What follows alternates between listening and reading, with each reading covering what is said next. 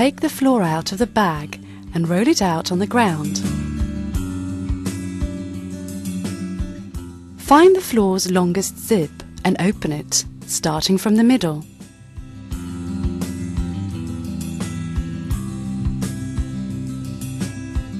Spread the floor out on the ground around the central pole. The zip's protective covers must face downwards. Attach the toggles of the floor to the floor fasteners on the Nordic teepee. Stretch the floor by adjusting the floor tensioners on the outside of the Nordic teepee.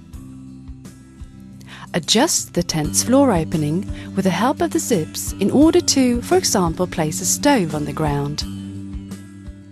The floor is now ready for use.